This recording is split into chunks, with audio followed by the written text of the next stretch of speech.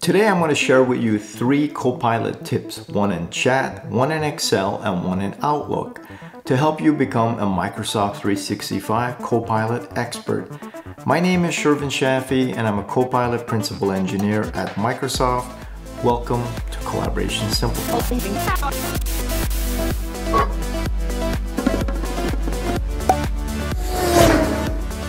Just a quick thank you to all the channel members. I really appreciate your support. So the first tip is in Microsoft 365 Copilot Chat. And so right now you're seeing the application that I have up, which basically in your Windows desktop, you can see this M365 Copilot app.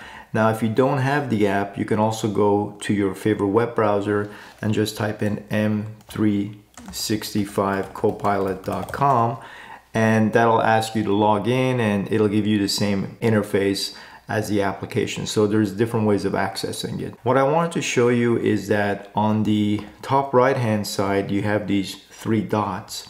When you click that, you can go to settings. Now here under personalization, this is something that a lot of people haven't spent time to configure. There are 2 sections here. There's one on custom instructions that you can give Copilot, and then there's also Copilot memory. Now, I want to focus on this custom instructions. Basically, if you select that, you'll see that it says here, look, feel free to include details about your interests, preferences, goals, or any other specific context that you would like Copilot to deliver. So you basically have to fill this section out, and then you have to turn on this toggle so that it's active.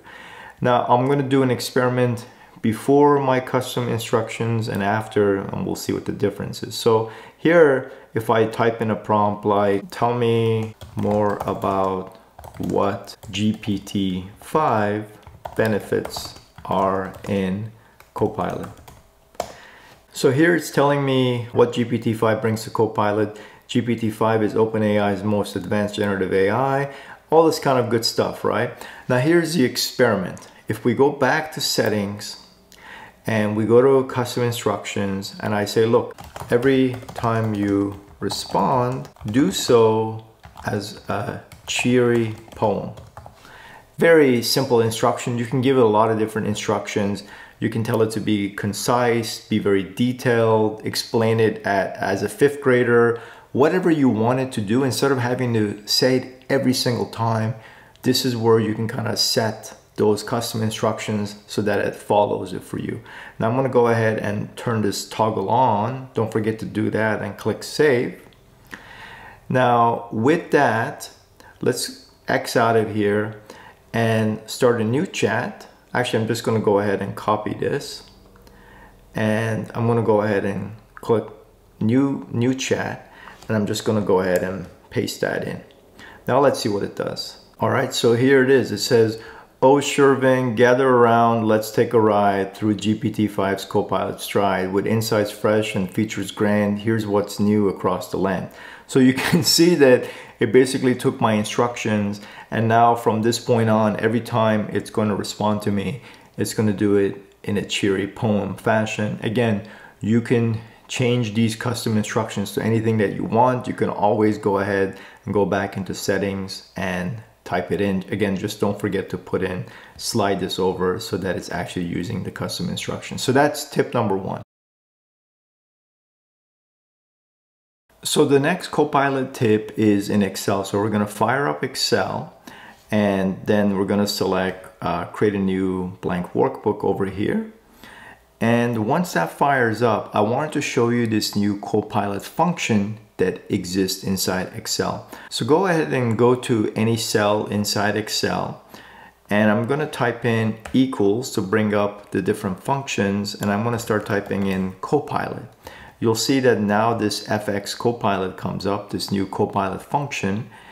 And now to use it, I'm going to provide an example here. So let's say I'm going to put in this parentheses sign and then put quotations and say, list all the ingredients for this food, close the quotation mark, and then put a comma and say that I want the food item to be in cell H2, and then close the parentheses and then hit enter.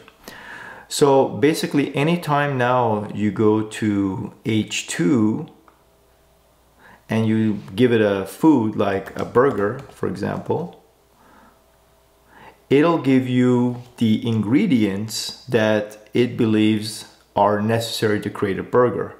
So you can see here we have bun, beef patty, lettuce, tomato, all that kind of stuff. Now if I change H2 to chicken soup, it'll change the ingredients to what it thinks you need to have to be able to make chicken soup. But basically we put in this Copilot function here as listing all the ingredients, and it references H2, but you can change this to whatever you want it to be. It doesn't have to be listing the ingredients for a food item. That was just an example. Let's say we switch this up to list all the major cities in this country, and then we switch the country to China, for example. And then here it's giving us all the major cities inside China. Or if we switch it up to France, then it'll give us all the major cities inside France. So very, very cool new addition to Microsoft Excel. Now the final tip that I have for you is inside Outlook.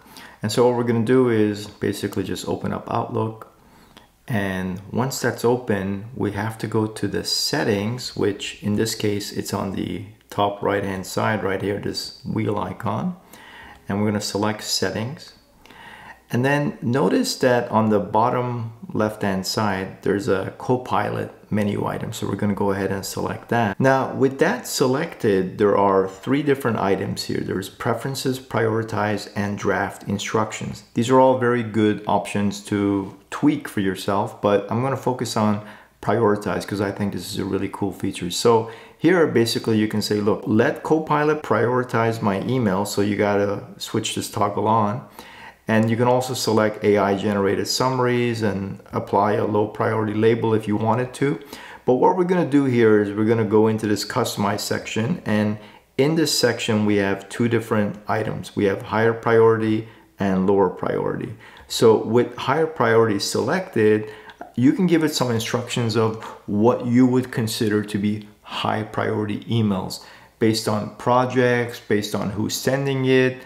You know, so again, similar to rules, but using natural language, and I think a lot more powerful. So here, very simply, I'm going to say, look, anytime I get an email from Maud, any emails from Maud, these are high priority. So I'm going to select add. And so now it says any emails from Maud. And then lower priorities, any emails from Albert. Okay, anyone named Albert. So very simple example, you can see any emails from Albert, any emails from Maud for higher and lower. And again, you can customize it not just by people's names, but also by project names or different events. So with that, we're gonna go ahead and click save. I'm gonna X out of here. Now here as a test, you'll see that there's these 2 different emails sent, one by Albert and one by Maud. And if you recall, Maud is high priority, which is what this arrow is, and Albert is actually low priority. Now when we select the one by Maud, it'll say right here, high priority. And if we select Albert, it'll actually say low priority. It's based on the way we've defined it. And by the way, if you like these arrows, like the one for the up arrow, we actually can go back to settings and go to Copilot and prioritize. And there's a section here that says apply low priority label, which we didn't have selected. So if we select that and click save, now even for the low priority item, the Albert Einstein, you'll see that the arrow got added. So there's the down arrow, there's the up arrow, based on the Copilot prioritization that we selected.